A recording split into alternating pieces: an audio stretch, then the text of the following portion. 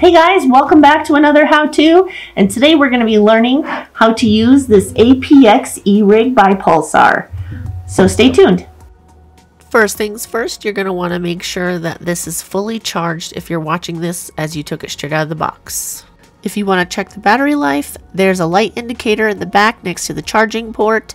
You can activate that by just clicking the power button once and it'll light up and tell you how much battery life you have.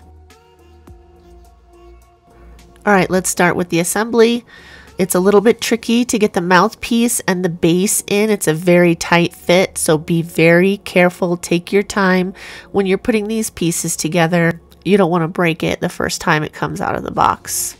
Make sure you have a good grip on these pieces and don't push the glass piece on by going straight down. Do it at an angle. Makes it much easier. We're going to go ahead and screw in the atomizer and then protect your hands with the glass cylinder because it gets very hot.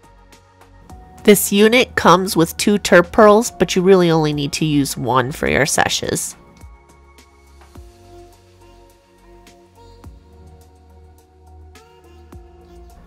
Okay, let's go ahead and add the water.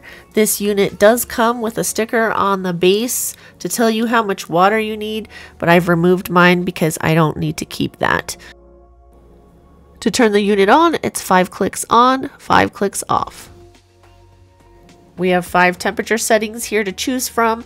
I will go ahead and put the temperatures on screen as we click through.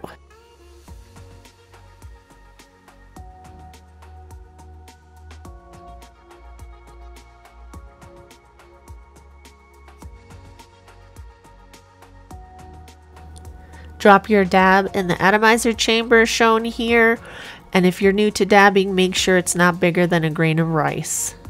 Double click to activate sesh mode, which begins a pulsating light that fades between colors as the atomizer heats. Once it reaches temperature, the color will turn solid and you will feel some haptic feedback to let you know it's ready. If you're in the middle of your sesh and you realize that you made it too hot or it's not hot enough, you can cycle through the heat settings by just clicking once. If you need to stop your sesh, you can do so by clicking 5 times. I almost forgot to mention this really awesome feature that you don't see on other devices is this pivoting manifold. It's really awesome because it lets you kick back and relax and sesh without having to worry about your product flowing all to one side and not getting a good sesh out of it. It's a really awesome feature.